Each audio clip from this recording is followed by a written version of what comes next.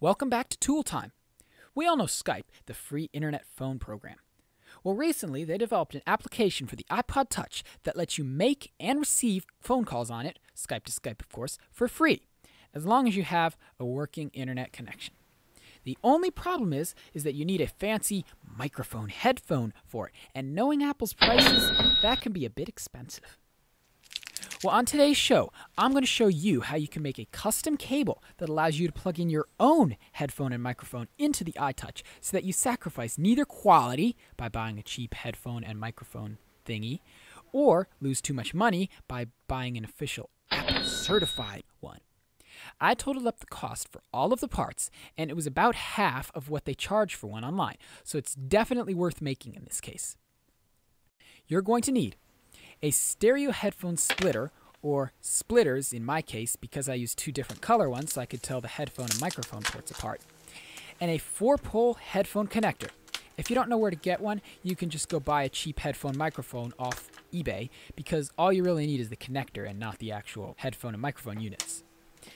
You're also going to need some painter's tape to keep the wires from shorting each other out, a multimeter to test our connections to make sure that they're working properly, and optionally, some heat shrink tubing to make it all look nice and stay together in the end.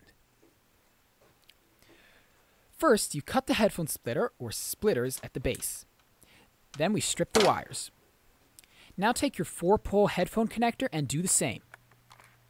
Next, we need to take a match, or a butane lighter, and light up the ends of the wires. Now, it might sound funny because metal doesn't burn, but headphone wires are connected with a special color-coded coating thing that keeps them from shorting each other out, and the best way to get this off is to burn it off. Make sure you make a note of all the colors first. Now we need to put on our heat shrink tubing before we forget, because it'd be a pity to assemble the whole thing, then have to disassemble it, and then put the heat shrink tubing on, and then assemble it again. So be sure to put on your heat shrink tubing first. Next, we need to twist or solder each individual wire together according to the pinout from online at this site here and the notes that you took.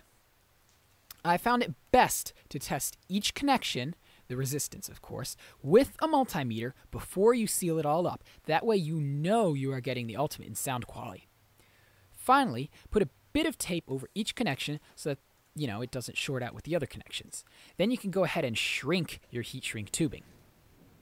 Now that you're all done, be sure to test it out in a song that you know very well and make sure that the left signal plays in the left ear and the right signal plays in the right ear and the microphone works and all that. If you filled out and followed your sheets correctly, you now have your very own $4 iTouch microphone connector.